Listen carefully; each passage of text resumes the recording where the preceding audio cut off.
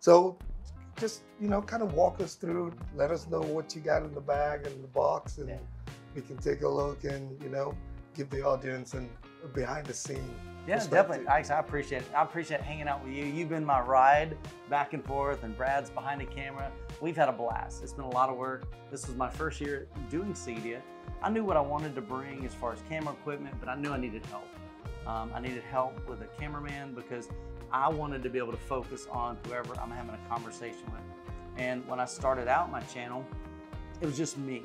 And it's still pretty much me most of the time, but I knew this was gonna be different because 10 brands had asked me to make content for them and had hired me to make some sponsored content. So I wanted to provide the best value and the best product, I guess, or best video and my attention to them without having to worry about the technical aspect.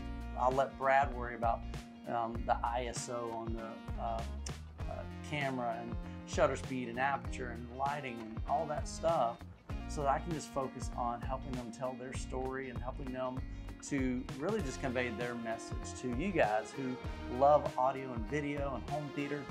So for the most part, of course, I didn't always start off this. This is 4 years of figuring out what do I need for something like this. So I've been to a couple events. We had M-Wave, our own event, so I had to pack all this gear. I've been to technically 3 home theater tours. I did one in Kansas City, and I did one in, well, technically it's 2 because Missouri and Illinois. But during those, I found that, gear's important, and getting all that from Florida is kind of difficult because we have to fly.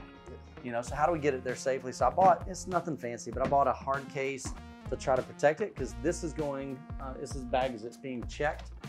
So inside here, if it doesn't dump out, I've just got some foam. There's 2 lights in here, 2 LED lights. So when we're in places like home theaters, these lights I can pull out. They're LED, RGB, so I can change colors, but really I'm just lighting up subjects. This year I did buy 2 battery packs instead of having to plug them in, so that definitely came in handy. So I've got 2 in there, and then I just stuff all of this around there to kind of keep those intact. There is just a towel right here, and then I've got a box here. If you'll hand me that one, I can just bring it over here. So inside this, I'll show you what this is, but that box sits there. So you can see it's pretty stable. It's not going to shift, so I don't have to worry about that. And I'll show that because that's actually attached here. Inside this part, we've got basically the cables for these 2 lights. Inside here is the tripod head. So that is a pretty nice head from Manfrotto. Really love what they provide. Pretty high professional stuff there. Probably about $325 just for the head. Yeah, and that's really good because I wouldn't even think to protect the tripod head. Yeah, because I don't want to damage. I mean, think about it, they're throwing this, all over in the airport. So I want to protect it. So, so far that's worked out really well. So we've got that. Again, I love these Velcro strips, man. I use them for everything in home theater. I also use them in travel. So this is just 2 tripod for the 2 lights. So those go in there. Here's an actual real small tripod, Manfrotto tripod.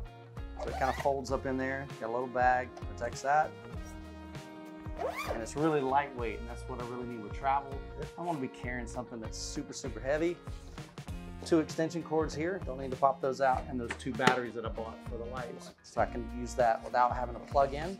So that was something new for this trip. And I was hesitant to buy them because they're like $90. And I'm like, what, will it make it easier? And it totally did, because we could plug them in, just move them around. We don't have to worry about cords and finding power outlets and all that stuff. So that's that. So this box here is this right here.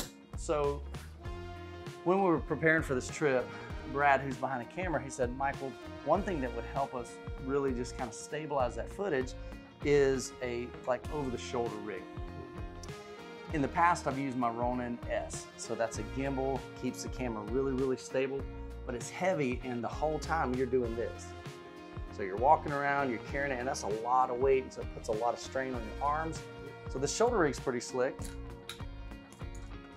So this just pulls down. unscrew this, mount your camera up here, just tighten it down. And so Brad would be walking around like this. Yep. And so he can just get some really, really smooth shots with that, and it keeps it stable. One thing we did realize, I do need to buy some weights that'll plug in right here. You screw it in, it extends back here. So when this is on my shoulder, there's an extra weight and it kind of pulls up on this, so it's not as draining and straining on your arms. So this is cool, really inexpensive. Neewer makes a lot of really affordable products. Not the highest quality, but it's functional. Yes, it works, so it's not super cheap, but it's definitely functional. This is a review that I did with Manfrotto. I'm really truly beginning to see why professional photographers and videographers use Manfrotto. This bag has like everything on it. As you saw, I was able to strap this on here, which worked out really great. Side over here, I could put tripod, so I could actually carry that tripod in here, strap it down there. Same thing over here. A lot of times I use a water bottle when I drink water, you know? So got that. I love this. So when I travel through the airport, I can take all of these little pieces here, put that through all 4 of these, and so all of my zippers stay secure, just like that. So when I'm traveling, nobody can open that unless I unlock it. So again, when you're carrying pretty expensive equipment, you want to make sure that's protected. Love the fact that this thing is so padded back here. It's got lots of support. Let's see what's inside. So here's all the, so this thing literally is packed to the gills. So at the heart of it is my Canon R6. Absolutely love this. I've got a 15 to 35 millimeter lens, pretty wide angle. A lot of times I'm filming in a home theater environment, so I want to be able to see the whole room. So I need something that's, you know, that can zoom out quite a ways. Again, another huge resource that Brad mentioned. He said, Michael, let's buy a cage with my money, of course, you know. So he's like, let's go ahead and get you a cage, because that way we can screw different things on, like a light. So it just adds functionality. So you can put my microphone up here, but then right here, maybe you can hook something else up, like the whole shoes, yeah, mounts, like a little portable LED light, which is what we used. And it was super cool. Still gives me access to battery door down here, my camera card's there and everything. And then this plate here can easily slide on top of this over here and mount. So that's typically what it would look like. Yep. So there's the camera, it's 4K. It'll shoot 30 frames a second, 24 frames a second, but the biggest thing I wanted was native 4K shooting at 60 frames a second, so I can slow that footage down 50% and get those really, really smooth kind of cinematic shots. Yep. So that's camera and lens. Over here are the same mics that you have. So this is the Rode Wireless Go 2. So it comes with a receiver. So this receiver typically would attach just right here on the camera. I'm gonna do this right there. And then that would plug in, of course. So all the audio that comes into the camera gets stored on the camera. And then I can have one, and then I can connect this to whoever I'm interviewing. You know, the representative from Kaleidoscape, the representative from Trenov. And then I also bought, well, they're not in here, we're actually using them now, but I bought 2 little lav microphones. And so these allow me to get the microphone close to their mouth. Especially with CEDIA, I found there's so much ambient noise. Yep. Really, the more you can kind of trim that out, because everybody's doing audio demos and you got crowds. So the closer we can get that microphone to them, the better our audio is going to be. So I have that, bought this little case. It's pretty hard. It's on, I got it on Amazon. Super, super affordable there. GoPro, I think this is the Hero 9. Didn't even use it for this trip. A couple extra batteries. Those are just some cheap batteries. That's one thing I found. You got to continue to buy batteries, man. Yep. These, when you're talking about high frame rate, 4K, fast, or high video rate, you're going to go through those batteries really, really quick. Another thing I just bought for this trip was a Rode. Oh my goodness, Rode Video Mic Pro Plus. And it's got a long name, but one thing that's really cool I love about this, the original version a lot of people, and I used to have one a long time ago and I sold it because I didn't need it. I would always leave it on and I'd forget and it'd drain my batteries. So this has, I believe you can do rechargeable batteries or regular batteries. But the cool thing is as soon as I turn my camera on, it turns this on. As soon as I turn my camera off, it turns this off. So it saves my battery. But this is really designed, it's a shotgun mic. So it's going to pretty much try to pick up whatever it's pointing at and kind of reject. It doesn't totally reject it, but it kind of rejects stuff coming from the side, above. So it's really, this would be really good if I were, you know, interviewing Brad, you know, and I'm holding the camera and I'm pointing at him if you didn't have a mic. But it's just another way that I could mic people up. So we got that. Lots of batteries in there. So that is for the R6. Here's my backup camera. This used to be my, my original camera. So this is the Canon M6 Mark II. So it's a 4K mirrorless camera as well. It's, I believe, a crop sensor versus my R6 is a full frame. Full frame. Yep. Pretty decent sized lens. This is a 18 to 35, so it's not quite as wide angle as what I had before, or what I have now. So that's great. But I carry this just in case my camera goofs up. Yep. This thing messes up in the middle of something that a company's paid me to film. I want to at least have a backup. And so at least it's 4K. It just won't do 4K at 60 frames a second. So I got that. And like I said, this bag I absolutely love. Just got compartments for everything in here. All right, some extra cables I carry with me, charging cables, more batteries there for the MK2. Inside here, just a little travel case. That's a couple things. So this hooks up to my GoPro. So I like this because I took this on a cruise one time. So I was able to swim, extend this out and get close to some sea turtles. So that was pretty cool. So, but that's like a selfie stick, or you can just collapse it and do like this. So just a good little handle, and I think it floats. Was the biggest thing. I wanted to make sure it floated in the ocean in case I'm filming underwater. And then another thing I've got, of course, anytime you're filming, a lot of SD cards. So most of these are old, but typically what I use is the SanDisk Extreme Pro, 128 gigabyte, and I think I have a few 256 gigabyte. So it'll hold quite a bit of data, and then I've got a smaller 32 gigabyte. But again, I bought a little cheap case on Amazon just to protect all that stuff. Yeah, and something that I noticed about your workflow was that after every recording, 100%. you took time, regardless of what you had to do next, to make backup copies. So you move the files from the SD card and 100%. move them to your computer and also create a backup. That was something that I saw was really impressive. Yeah. I would probably just wait till the end of the day to do that, but it allows you to organize your workflow because 100%. you can create a folder for a particular shoot. Yep. And then when you move on to the next one, then you have a clean slate to start. So that was something I learned. Yeah, so as soon as we finished with SVS today, while y'all were shooting your footage, I pulled out the laptop, was able to transfer that into a folder called SVS. And so when I get home, I can go to that folder and get, you know, to work right away versus having to go through all of 3 days worth of footage and go, okay, where's that footage from SVS? I can get to work on any of those projects pretty much immediately. So I think that's everything. Oh, here's one last thing. So this, I thought I would use this, and I may sometimes, but basically it allows these little transmitters, or not transmitters, but this little pack. So it literally just slides into here.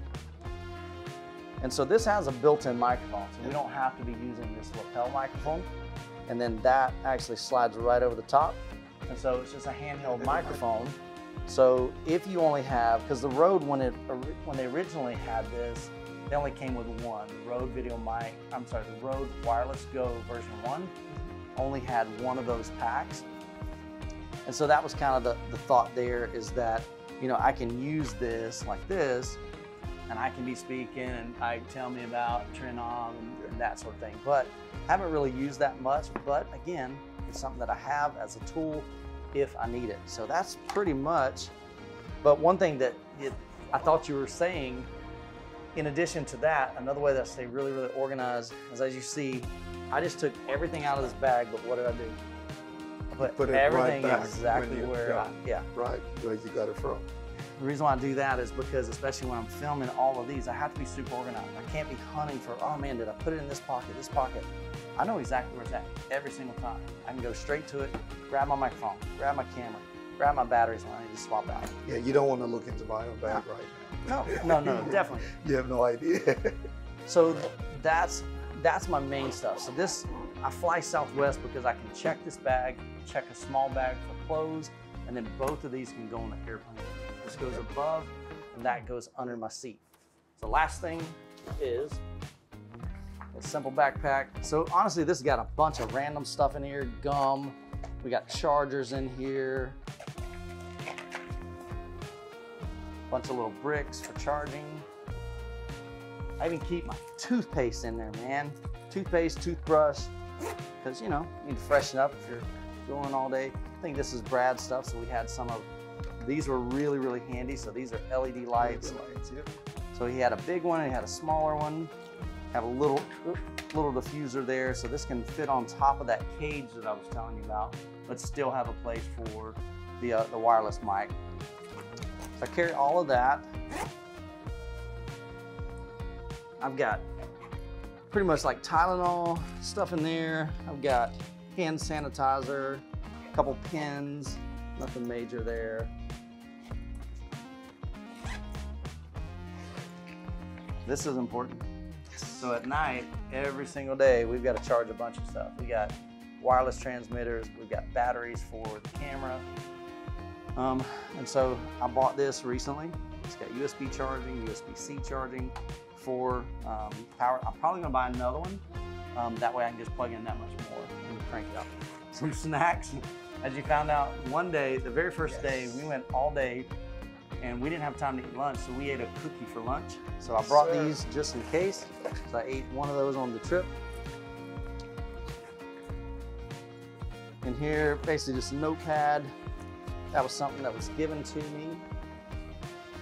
And this is, oh, so that's my DJI Osmo. Didn't use it for this trip, so that's if I want a steady cam for my cell phone. So I'll put that back in there so I don't forget. There. And then the last part is laptop. So this is super, super important. So this was a big investment for me. So this was like $2,500 for this laptop. It's a MacBook Air M1, but I love it because it's super light. I was sitting in the bed editing one video the first night we got here. So the day before CEDIA, stayed up till 2:30 editing that one. Day one of CEDIA, I had 2 same-day edits that brands had paid for, so they wanted the video to go out during CEDIA. So I edited those until 3:30 a.m. And then last night I was up till 1:30 a.m. editing the one for Flight Escape. And so this has been super, super helpful for me. A lot of power in that. It can edit 4K. So that is that. And then I've got 2 hard drives in here, Western Digital hard drives. So that's what you were talking about. I copy to the laptop first, then I make a backup copy to this. And so that way, just in case one of those messes up, I'm not a creaky. Of course, the new MacBooks, they don't have any kind of connections other than USB-C. So I bought a little hub so I can put my SD card in there, USB stick. So use those all the time. And I think the only other thing in here is just a ton of chargers. Yeah. Just different fast chargers. So honestly, in something like this, there's definitely a lot of equipment that you got to bring. But pretty much as you saw, I kind of used it all. Yeah, and that's the impressive part of it, right? Because even while we were driving to the venue, you were able to pull out the Mac and make edits in real time, and you were able to continue the workflow. Yeah. So it just shows the importance of being able to have a lot of these gears, and that's something that a lot of us don't see, right?